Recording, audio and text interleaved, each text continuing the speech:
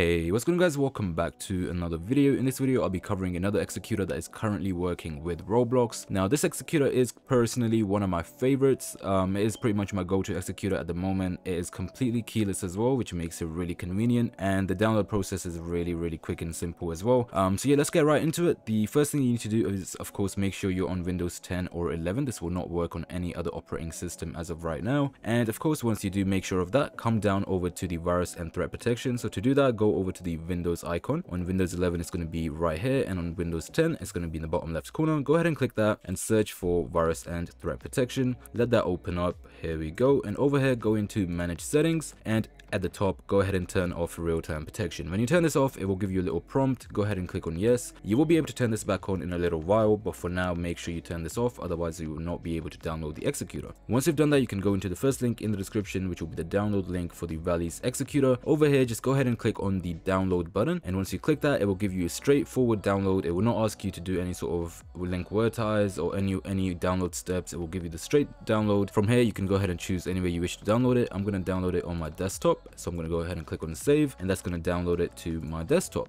If for any reason it doesn't complete the download, go back to your browser, and from here go ahead and click on Ctrl+J, and that will open up your downloads folder, and you can approve it from there. Another way of doing it is coming over here and clicking on downloads, and that will also open your downloads folder, and you can approve it from there. Once you have it downloaded on your desktop, for now don't do anything. Go ahead and right click and just create a new folder and name it anything you want. I'm just going to name it Valleys, which is the name of the executor, and drag the actual launcher into that folder. Once you do that, go back into your virus and threat protection. Go ahead and open this up and let this load, of course, again, and go into manage settings, and from here scroll down until you see exclusions. Click on add or remove exclusion. From here go ahead and click on add an exclusion, choose folder, and from here choose wherever you have your Valleys folder created. For me it's on my desktop, so I'm going to click desktop, and go ahead and single click that folder to the point where it's highlighted and click select folder. Make sure it's been added to your exclusions. Once you have made sure of that, you can go back and you can turn on your real-time protection again if you wish to do that. And yeah, so you're pretty much ready to use the executor now. Go ahead and double click the actual launcher, and if it does give you this right here, go ahead and click on more info and click on run anyway.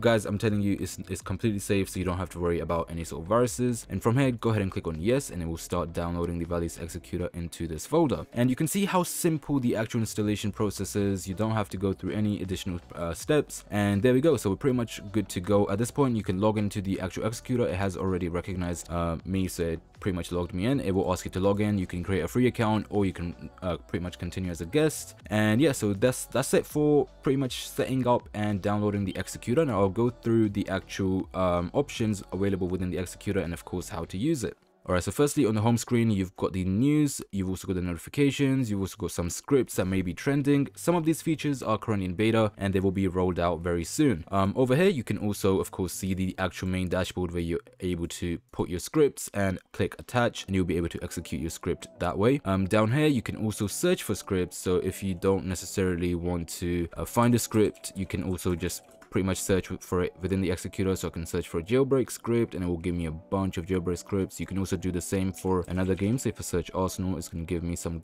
scripts for Arsenal. I think the actual script hub currently, it may be down.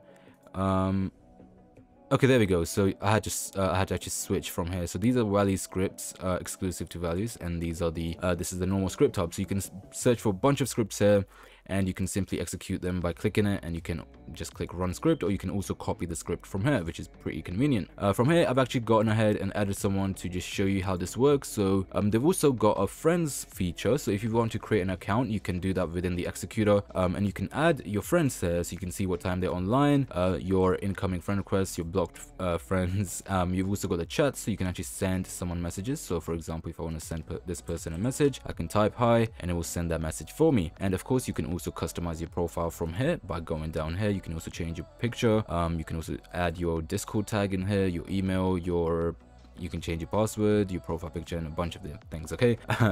In the UI you've got auto attach. I would recommend having this on. Notification on friend requests, so if anyone tries adding you, and save tab, so if you close the executor and reopen it, it will still save the script tabs that you have opened, so remember the scripts that you were previously using. Let's go back in here and go into Roblox FPS unlocker. That will pretty much give you unlimited FPS as long as your computer can handle it. So for example, I've got 144 hertz monitor, so it'll give me 144 hertz of frame rate. Kill Roblox, which will automatically kill or close Roblox if it, for example, crashes. Fix attach, for if for any reason it's not attaching, you can click that and it will fix any sort of problems for you. Open auto execute, so this will open the auto execute folder. You can have your auto execute scripts, which will automatically execute as soon as you join a game. And this is the workspace folder, which you can also see in here. And appearance, if you go here, you can also change the theme. You also got always on top, which will always keep the values execute on top no matter what you do. So as you can see, if I'm clicking the folder in the background, it still stays on top. But if I uncheck this and I click it, you can see that it goes in the background. You can also explore themes, and they've also got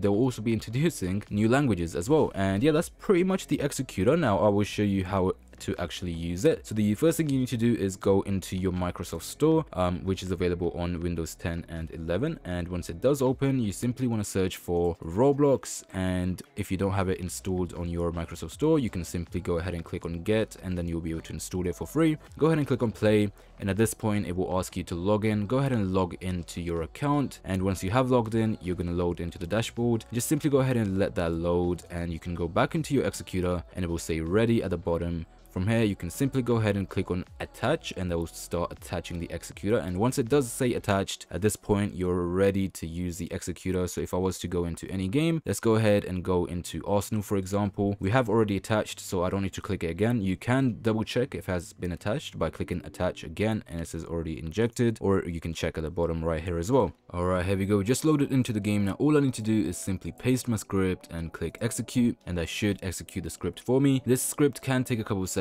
so let's just give it a couple of seconds to load, and there you go, it's completely working. Now of course you also can go into the cloud option over here and search for your own script in here, and you can select it and execute it from here. But let's go ahead and actually check the script and make sure it's working. So I'm just simply going to go ahead and turn on kill all and go into the game, and that should start killing everyone.